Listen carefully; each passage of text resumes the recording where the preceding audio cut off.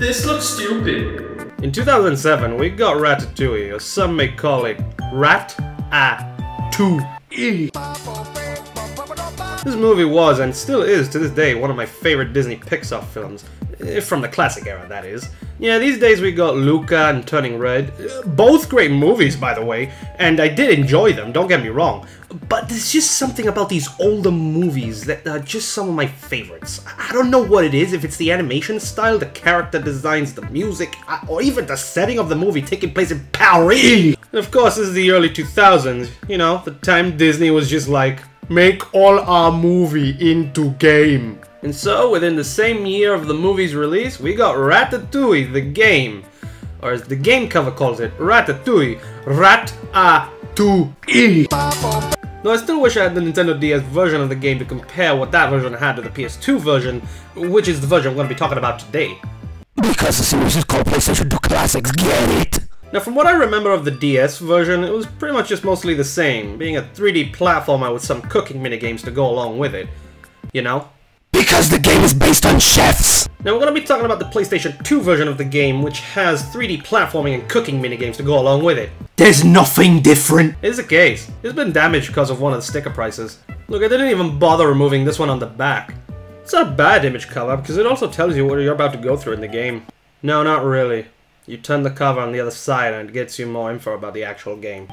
Action, a new flavor. Oh boy, I can't wait to taste that knuckle sandwich. I wonder what ingredients it'll have. I taste a hint of mayonnaise in there. 6 massive worlds, huh? Must be a very big game to have 6 small 3D open worlds to explore. The How Long to Beat website claims that the game's 6 hours long, though I've heard others say that the game can be beat within 3 to 4 hours. Anywho, let's just plop this bad boy into my PS2 and relive my childhood.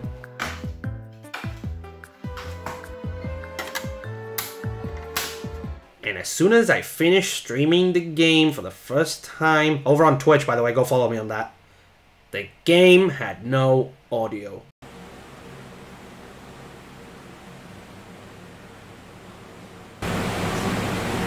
I'm an idiot!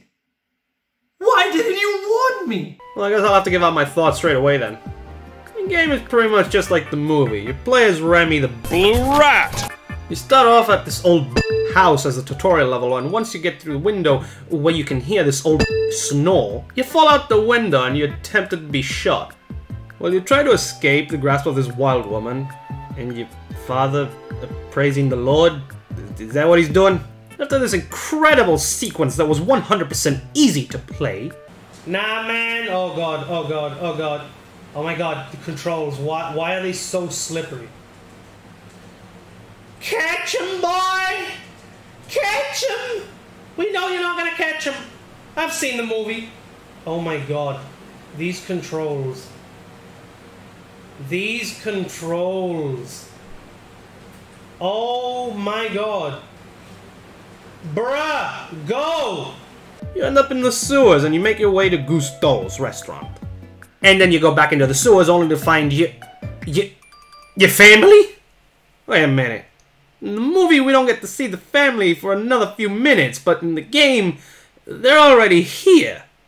And not only that, but it's also the first thing that happens before meeting the human leads. I'm sorry, but did the developers of this game not know anything about the movie before making it into a game? I was told in the stream chat that apparently Ratatouille, the game, came out 2 to 3 days before the movie's released. I assume they didn't know anything about the movie and therefore it is like this? That, or they're just remaking the movie into the game in its own way of telling the story. But man, let's forget about the game story. After all, we have a movie for that and it does it better than the game. Anywho, back to the... What the...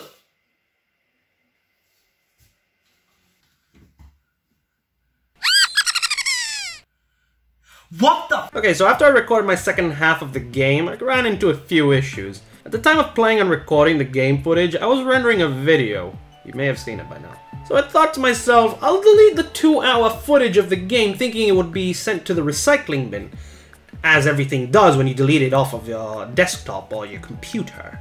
After I did the rendering, I got the raw footage gone. I went back into the recycling bin thinking that the footage would be there. But it f***ing wasn't! I lost 2 hours of footage, and by the way, It was the ending to the game. so unfortunately I cannot show you gameplay, but I can tell you what I thought of it, and it f***ing sucks. The ending to the game is just very sudden, and again, it doesn't follow the actual ending to the movie. It skips so many things from the movie, including the plot twist where Luigi over here is the son of Gusteau. Instead, they just have you solve puzzles to progress with the game, which isn't a bad thing. Like, I do enjoy some of the cooking minigames, and by some, I mean only the potato peeling one. Spam it. Just spam. Just spam. Oh! Oh! Oh, I'm cooking! Oh! Look at me, ma! I'm a good old chef! Oh!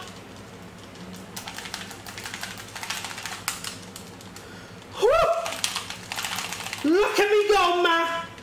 Look at me go! I'm such a pro chef! I did it! Great job!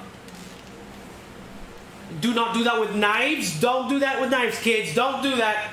The Crash Bandicoot levels are hard as f***.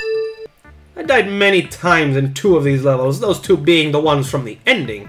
The controls are okay, I guess. They do respawn about 90% of the time, though the sliding moments, they are the absolute worst. In the second video that I recorded before I decided to go visit the Shadow Realm for life, it had some extra slide moments down there, and those slide moments just had so many tight turns, and with the speed that you're moving, the game makes it impossible to turn. I found out last minute that you can actually hold down the control stick so you can slow down the speed of you going. This was not told via the game. Overall, it was an enjoyable game. Would I play it again? No. Ratatouille is definitely a game I'd rather keep for myself for nostalgia reasons and because I love physical copies of old games. Let's say watch the movie, it definitely hands down does the story way better than the game.